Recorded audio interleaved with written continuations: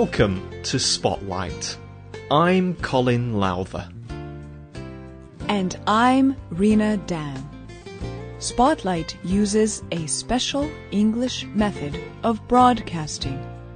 It is easier for people to understand, no matter where in the world they live.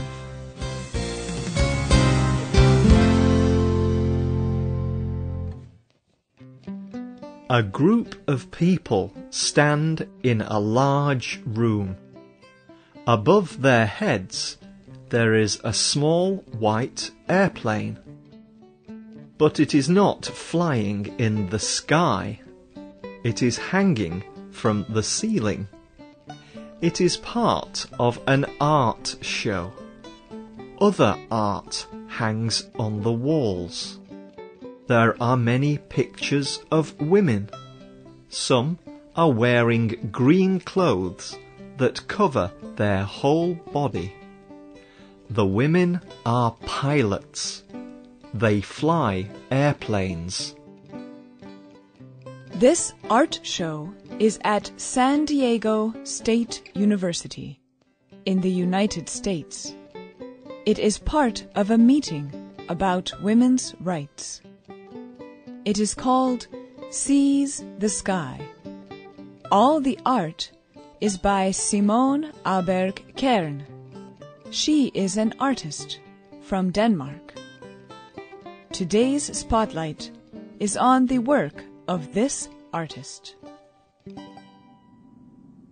Simone's first artwork was about the air and the sky. She saw the air as a place where people can be free. She produced paintings and videos to represent this freedom. Simone began to think that this freedom was especially important for women. She had heard about women who had flown airplanes in World War II. So for her next project, she decided to talk to these women. She wanted to produce art about their lives. But one of the women pilots would only meet with Simone under one condition. The woman wanted Simone to learn how to fly an airplane. So Simone took flying lessons. She became a pilot. She flew herself to the United States. There she met with the female pilots from World War II. She took pictures of them and made drawings. The result was an art show called Sisters in the Sky.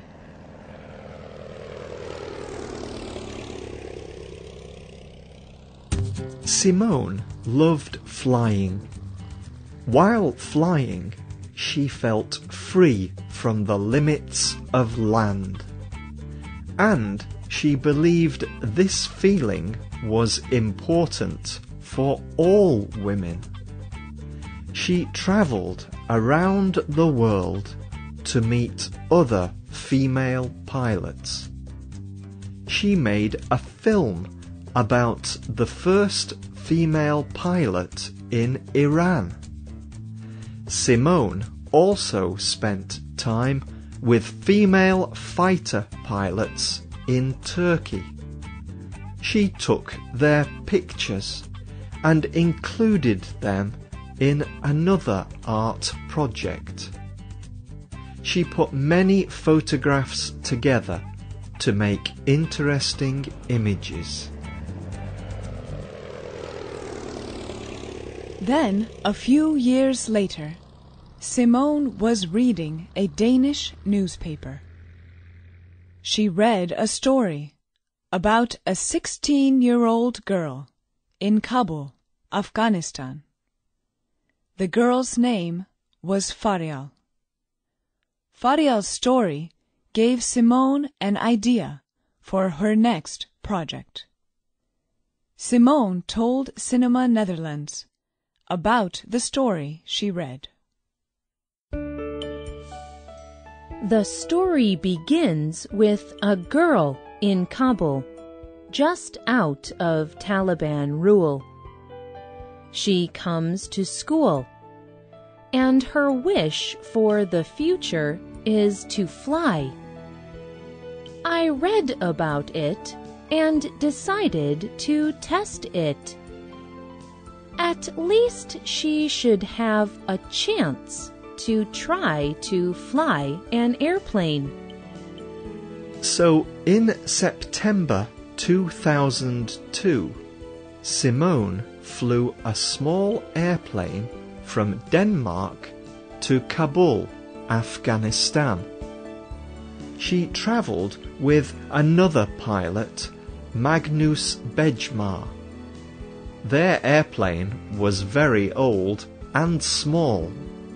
Simone told the television show Wide Angle about the difficulties of the journey. There are so many, it is hard to tell them all. Generally, weather plays a large part in relation to the challenge of flying in any country. This is especially true when flying in the Hindu Kush of Afghanistan. We were not very sure of the airplane's performance as we reached heights up to 12,000 feet. It was also difficult to get permission to fly. Airplane pilots must tell people on land about their plans to fly. But in 2002, Afghanistan was at war. This area of the sky was very controlled. The authorities were not permitting any airplanes in the sky. But Simone wanted to show that the sky can be free. Simone and Magnus faced many troubles on their flight. It was difficult for them to find fuel. They had to talk to many people for permission to fly or land their airplane. But they met many people along the way who were willing to help them. They finally landed their airplane in Kabul. This was very dangerous because they did not have permission to fly there. But Simone found Farial and taught her to fly. Farial was able to reach her dream of flying an airplane. And Simone was very happy to reach her goal too. Simone